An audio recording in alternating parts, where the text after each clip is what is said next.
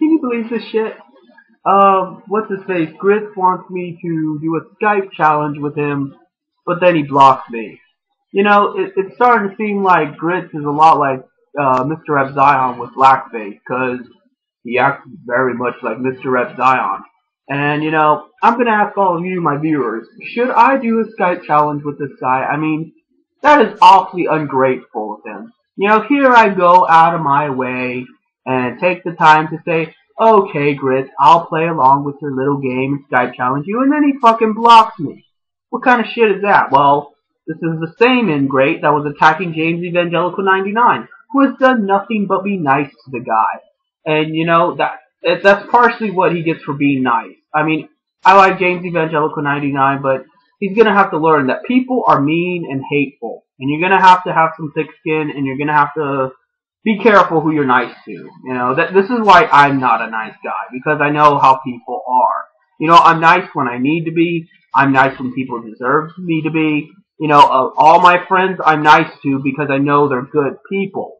But I'm not going to be nice to strangers because I don't know yet if they're worthy of being nice to, because I know the shit they do.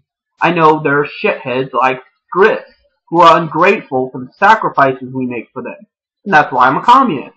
Because here we go, and we work all our lives for other people, and we work to sustain this society, and we work so everyone can have nice things, and that's not enough for everybody. You go to a job, and you work hard just to get the fucking job. And then they turn around and expect you to be perfect for minimum wage. Fuck that. I know people that they work in call centers, and they expect them to get the call done with in like 20 minutes. No exceptions. And they have to say certain things, and they have to do it a certain way, and if they don't, they get written up, and shit like that. They expect them to be perfect. You don't pay anybody nearly enough to be perfect. You're lucky people come in with fucking pants on. And because they're the bourgeois, because they own the means of production, they think they can get away with acting like that. And to a lot of extent they can, and that's why we have to fight back against them. This is something that completely eludes Grits' entire perception of the revolution. He's so busy worrying about what Jim Profit is doing. Guess what, Grits? You're the proletariat. You're working. Be angry with your fucking boss, not with me. I'm not your boss. I'm not the one paying you a shit wage. I'm not the one putting you through these ridiculous expectations. And certainly James Evangelical 99 isn't. He's been nothing but nice to you. And you attack him because you're an ungrateful bastard. You're a conceited asshole that thinks the entire world revolves around you. And something I said pissed you off, and I'm glad it pissed you off. I wish I made you feel like that all the time. Because you're showing your true colors right now that you don't care about anyone but yourself. So this is why I'm having second thoughts about debating with you. Not because I'm worried about you pwning me. Not because I'm worried that somehow I won't have what it takes to, assert my positions. It's because you're a loser.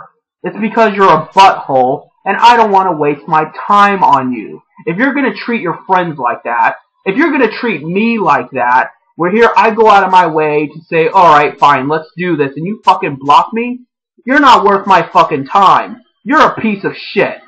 So, to all my friends, please, tell me what you think I should do. You think I should still debate this son of a bitch? Or should we just forget about him? And let him crawl in his little hole and die as he alienates himself from everybody because, ooh, he's mad. Grit smash. And meanwhile, he backstabs his friends and shit. No wonder why he's such good buddies with Geno 360. They're a lot alike too. So, I guess that's it.